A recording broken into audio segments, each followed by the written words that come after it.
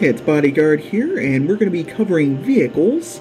So to get to vehicles, you go to Objects, Vehicles, and we got a few different ones here. Now keep in mind, all of these are unit specific. So if you put a cop car here, it's only going to be for police.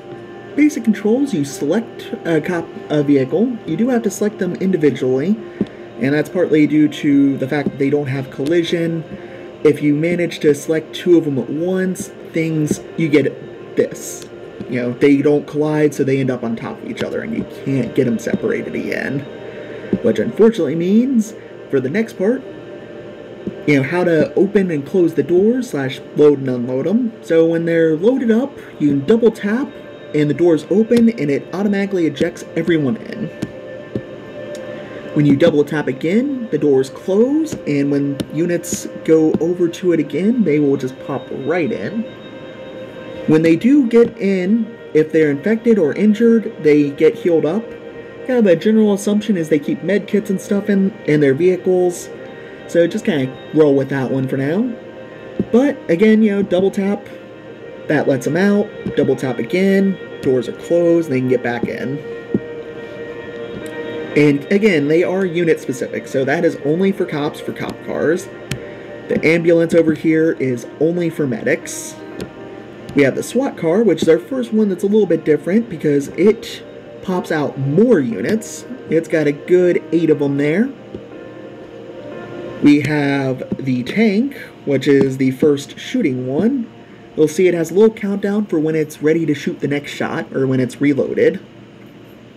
Again, this isn't supposed to be the most realistic tank. Yeah, there's supposed to be machine guns and stuff on it, but this is more for game balancing and stuff. It only has its tank, cannon there. If we double tap, soldiers will get out of it, full little tank crew there.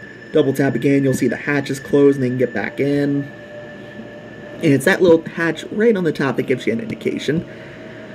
You can see it kind of clip open, clip close. Same with, you see the doors open on that to show it's open. And for the SWAT van, it's a little harder to see, but especially on the black road there. But it has those little van doors on the side. We also have the Jeep here. The Jeep holds, I'm going to say about 6 or 8 of those soldiers as well. Looks like 8. Same thing, doors open, doors close, a little bit hard to see there. We have the APC here, which is similar to the tank. It can drive around, it has a turret on it. If you open it, it only has 1 soldier at the moment. I believe there's some stuff that's going to be changing on that. If I go on put down a zombie there, you'll see it can shoot. Same with the tank there. It'll blast right away. Unlike the tank, the APC does not have a reload period. The tank and the APC do have a lot of hit points. Just so you know on that. On the vehicles, we also have the newest vehicle, the Raider van. You'll see it's Raider 1. When peace mode is off, it will attack. It has a group of raiders in it. It's kind of a rusted up, modified ambulance. So, if we put down some soldiers and stuff, we'll go on set that up. I had to pause there for a second, but we'll go on put off our peace mode there, and you'll see, they'll start shooting at each other. Great for just running in and, dropping off a group of raiders to attack. You'll see the tank does try to take it out. APC currently ignores it. It's new. Things might change on that, but, great for just dropping in a whole group. Maybe close it up, put one back in to keep shooting, but, good all-around tool for that. We'll put peace mode back on, and we're just going to drive around, say, the ambulance here. I can actually put people back in. Just having a little senior moment. But you'll see, it'll try to, it has areas where it can go into the grass. But for the most part, depending on where you tell it to go, it'll try to stay within the lines. So, just going to put one, say, just going to put a cop car down here and tell him to go up here. You'll see he'll just cut right through there because there's a little gap area to let him through. You'll see that a lot, but there are kind of invisible walls, so if you tell them to go there, see, he'll have an area to go, but for the most part, they have to find these kind of like little bumper-free zones to go in and out of the grass. Depending on where you tell them to go, though, there'll be more or less. That whole system's still in progress to keep them on the road more, but again, they've been working on that. And that covers a lot of it. You will notice a few things to add in. Zombies will go after loaded vehicles. So if I put two, say I put that there, while it will block the zombies' movements, they won't actively attack that one, unlike this car. This one has people in it. The cars can run people over, but it does do a good bit of damage to them. And again, we can just, say, run over here with the car, put the cops behind it, and they can use it as an improvised barricade. It'll stop them for a bit while they take cover. Good use for them there. And that covers most of our vehicles there. At the moment, that's the bulk of what the vehicles do. I'm going to go and cover the Evac copter here. So we covered a little bit of it. Its main purpose is to call in civilians for evacuation. So when you tap it, it'll come in from the left. You can see it just kind of thumping in. It's going to land here in a moment. And once it lands, you'll see all these civilians just flocking in. You'll see two bodyguards pop out of it. You can't control them, but they will be there to kind of provide a little bit of protection for it. You'll see them just gun down that. You'll see double tap to take off, but we're going to hold off on taking off just yet. So if you, say, double spawn, a couple helicopters in, they do have a little feature to kind of prevent that. So when one of them hits in, the other should delete. To kind of keep the whole, like, massive lineup kind of thing if you multi-tap.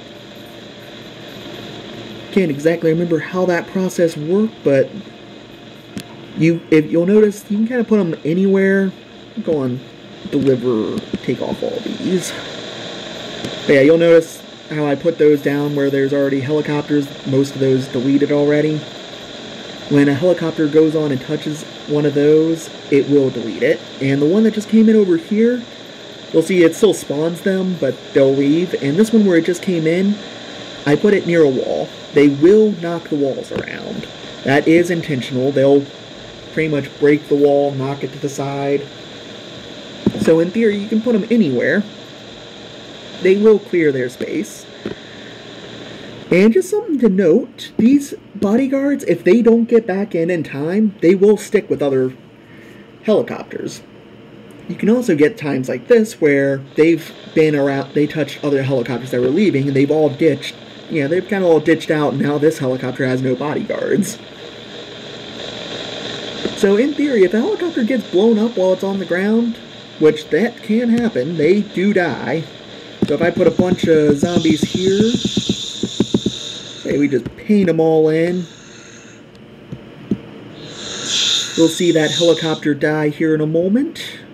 You'll see it's all busted up. If there were other, helicopters around, that would go on and, pop up. That would go on, kind of keep around, they just patrol the other helicopter instead.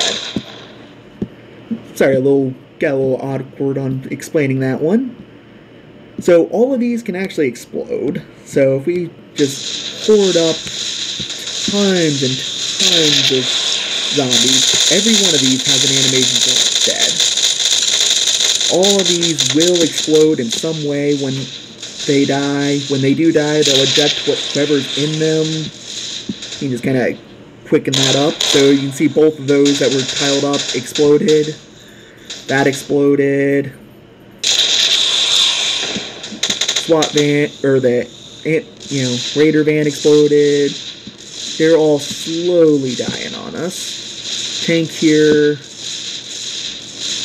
He is a strong one, but there he went breaking down. Same with this, you know, it's a strong APC, but it will break. And after a few moments, they'll start catching fire, which I've always liked. And on various maps, you know, some will be pre-spawned, just like old Frank here. But yeah, that's the most of our vehicles there.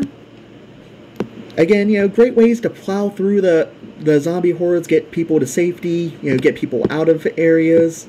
Like, you know, those medics would have already been dead, but, you know, they can just drive through to get, you know, wherever you want them safely. You know, try to hold the video a few moments longer to see these, you know, start, yep, there we go, starting to catch fire. And then after they catch fire, they'll kind of burn down into husks of themselves, you know, just burnt out wreckages, which I find really neat. And that is it for all of our vehicles there. I'm going to go on in the video.